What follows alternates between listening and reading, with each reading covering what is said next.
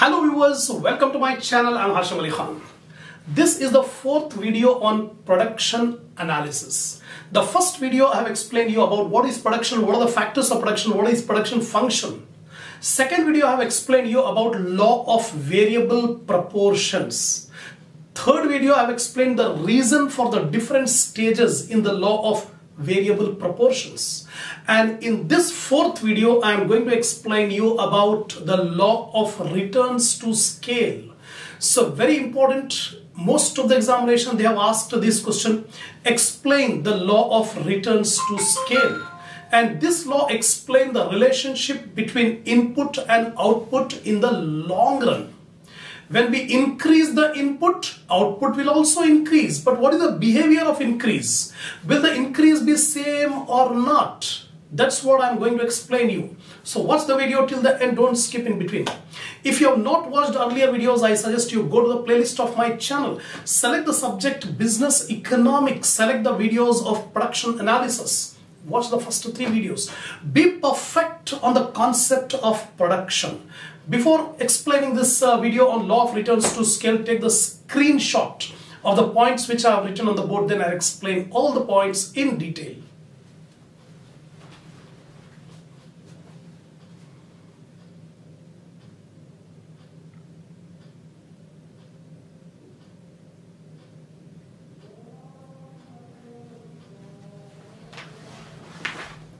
So first of all, the law of returns to scale.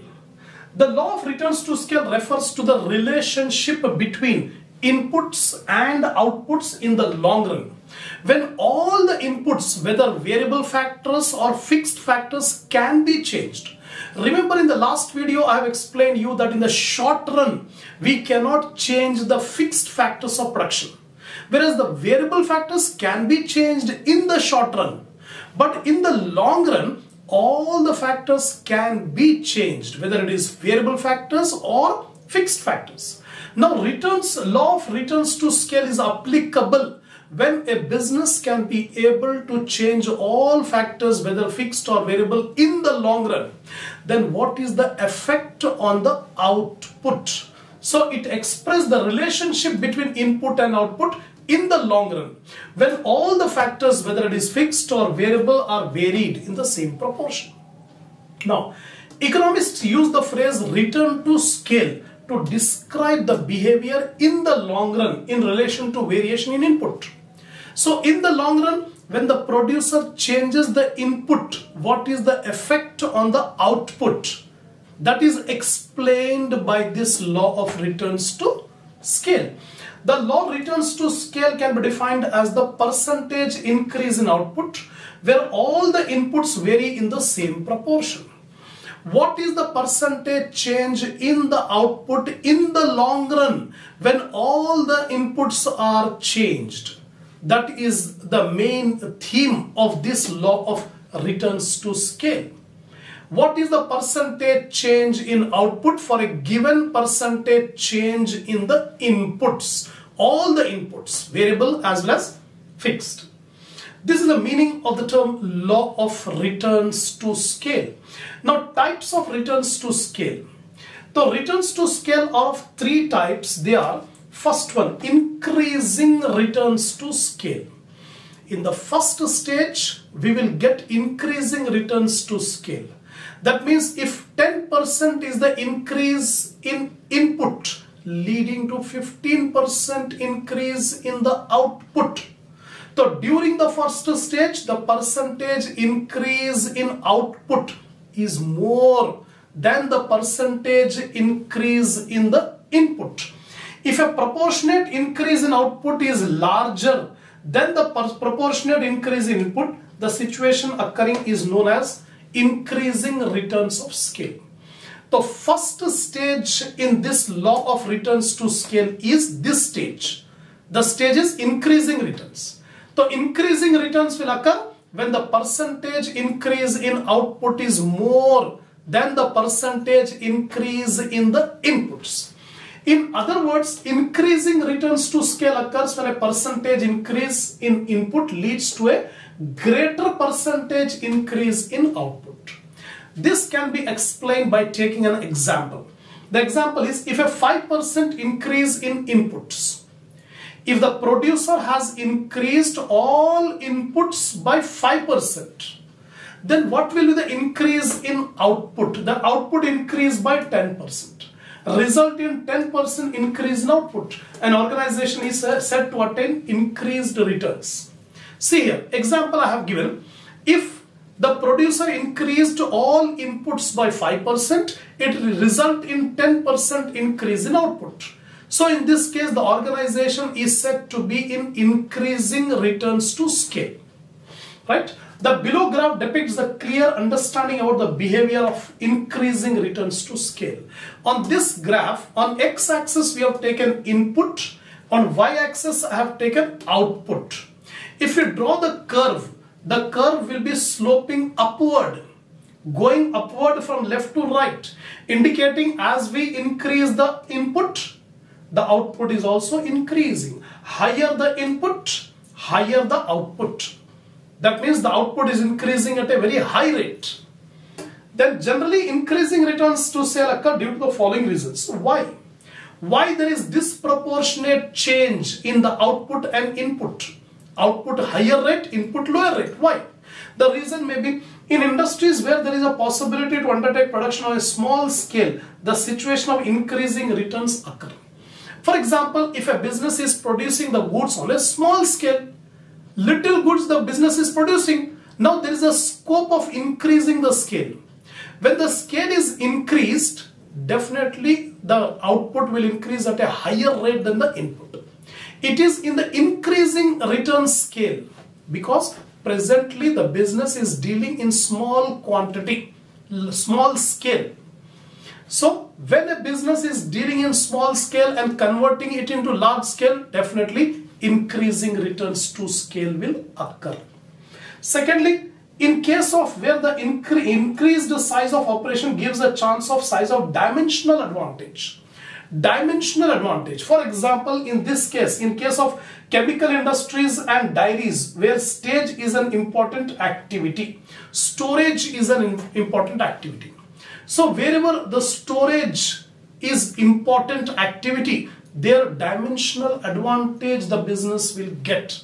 So the percentage increase in output will be more than the percentage increase in input.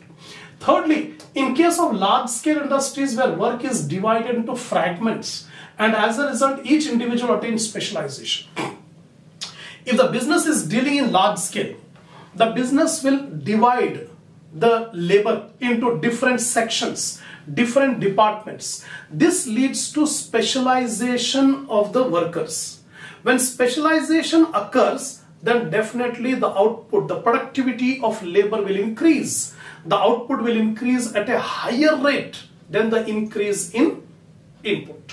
So these three may be the reasons why there is an increasing returns to scale. Then second, constant returns to scale. That means the percentage change in input and the percentage change in output will be equal. If there is 10% increase in inputs leading to 10% increase in output, it is called constant returns to scale. If the proportionate increase in all inputs is equal to proportionate increase in output, both the percentages are same. Input increased by 10%, output increased by 10%. Then the situation of constant returns to scale occurs. In other words, constant returns to scale occurs where percentage increase in output is equal to percentage increase in output. Very simple. If both percentages are same, then we call it as constant returns to scale. According to Marshall, the law of constant returns to scale operates when the advantage and disadvantage of large scale production are exactly balanced over a range of output. So according to one of the economists, Marshall, he said the constant returns to scale will occur in a large scale operation where the advantage and disadvantage of large scale operations will be balanced. That means advantage and disadvantage both are equal, and in that circumstance there is a constant returns to scale. For example, if the input increased by 10% and the resultant output also increased by 10%, then the organization is set to achieve constant returns to scale. If both are equal, 10% increase in input, 10% increase in output. So the graph of constant returns to scale can be depicted as on y-axis output or x-axis input. From origin, a straight upward going line will appear. This is called constant returns to scale. Now, if 10% increase in input, 10% will be increase in output. If 20% increase in input, 20% increase in output. That is constant returns to scale. Now, last is decreasing returns to scale. This is the third type of returns to scale. If the proportionate increase in output is less than the proportionate increase in input, then the situation of decreasing returns to scale will occur. If the input is increased by 20%, whereas output has increased only by 10%, it is called decreasing returns to scale because output is growing at a lower rate than the increase in input. So, for example, if the input increased by 10% and the resultant output increased only by 5%, then the organization is set to achieve decreasing returns to scale. The formula, the graph, the presentation of this decreasing returns to scale on the graph is output, input. This is the curve which shows decreasing returns to scale. The returns to scale will be lower. Then decreasing returns to scale occurs due to the following reasons. What may be the reason why there is decreasing returns to scale? When a firm continues to expand its business beyond a particular point, always, for every business there is a saturation point.